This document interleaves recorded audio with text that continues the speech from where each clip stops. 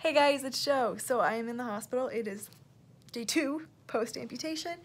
Check it out. I've got an awesome purple cast courtesy of my surgeon. He was gonna make it boring and white, but then he went up to a special floor to give me a purple cast. Anyways, surgery went well.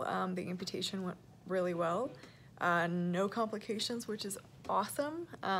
Pain was really difficult to get under control after amputation because the nerve block didn't really work, and so I woke up and was in a ton of pain for hours and kind of like panicking also, not from the amputation but just like from the pain and from all the drugs and everything.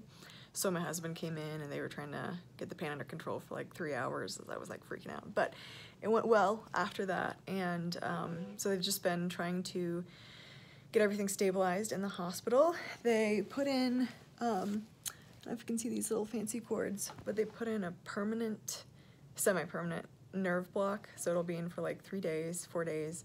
I'm gonna go home with that hopefully today, fingers crossed, and that will definitely help with pain management.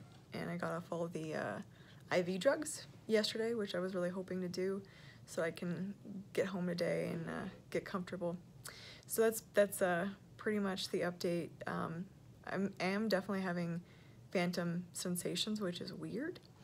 Like I feel my foot, I feel my ankle, I feel my toes right now, but like you can see, they don't exist.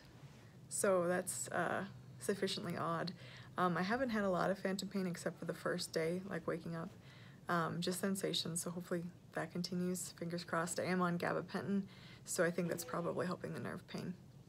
So we will see where things go from here. I woke up and still was really glad that I did this.